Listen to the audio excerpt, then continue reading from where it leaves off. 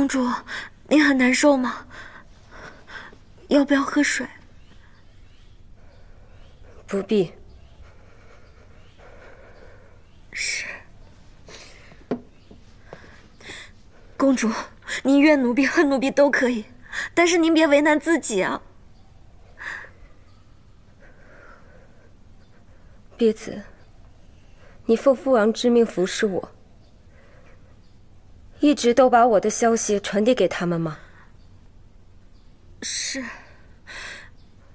可奴婢只是传递消息，从来没有害过公主。那玉安宫那碗有毒的汤药，不是你做的？那碗汤是奴婢所为，但绝对不是为了害公主。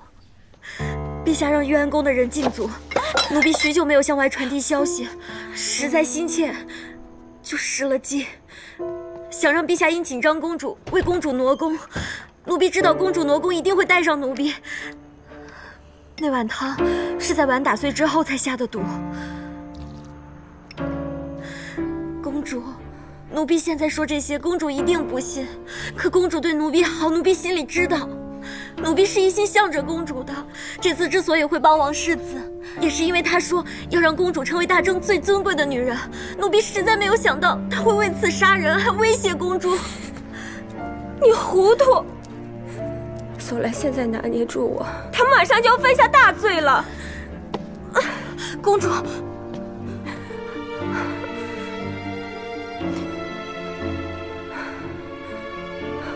婢子，我的话你还听不听？听。不好了，公主肚子疼得厉害，你们快来个人，帮我把她抬到床上。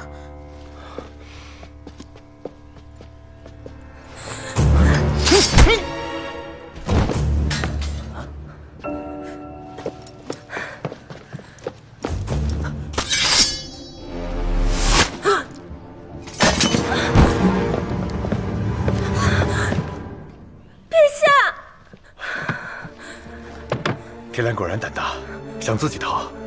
陛下，小点声，后院的人都已经被撂倒了，别惊动了前院。好。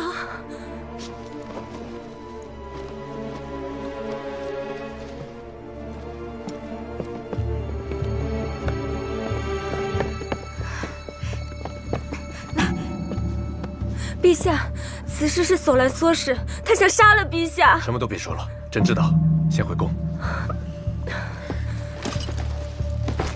站！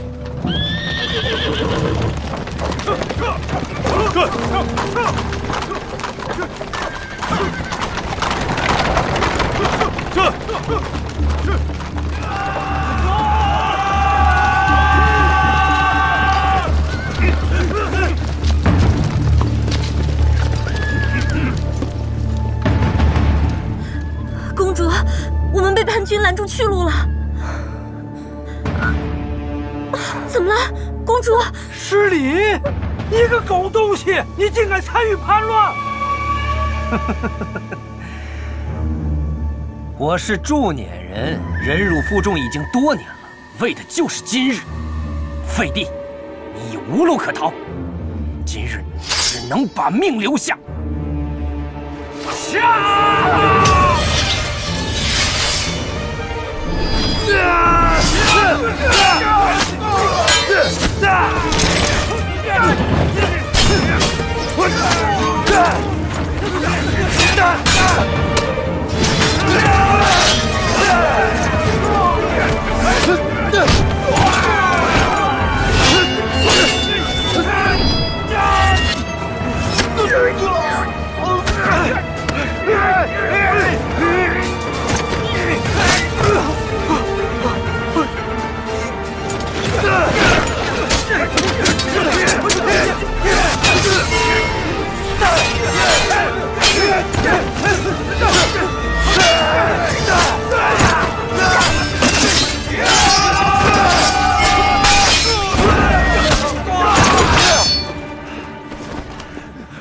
建明，方建明，你竟然没有死！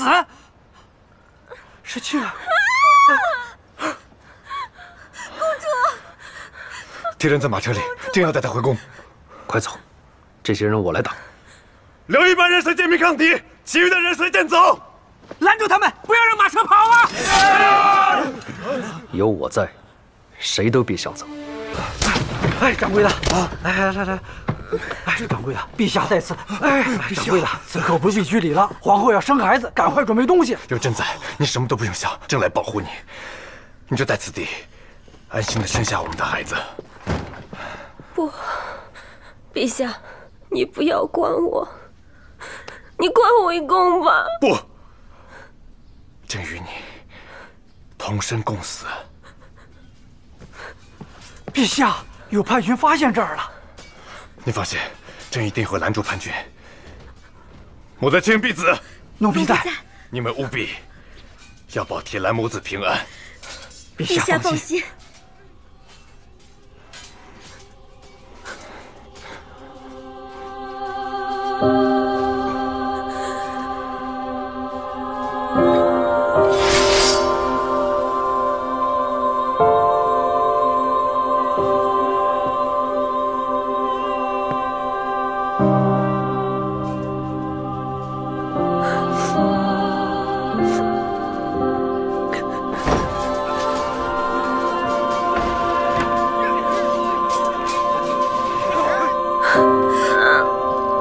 公主，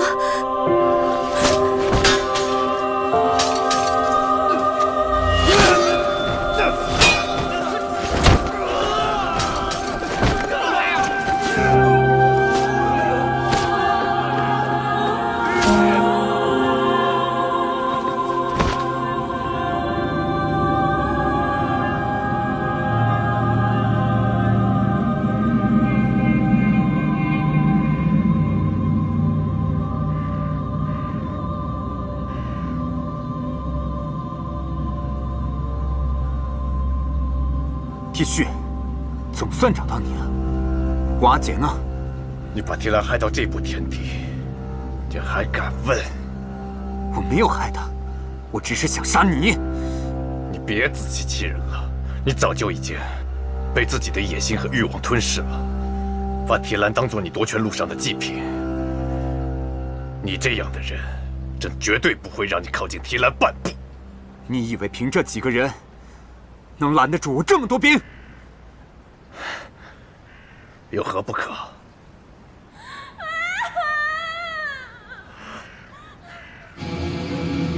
阿姐，杀了他们，一个不留！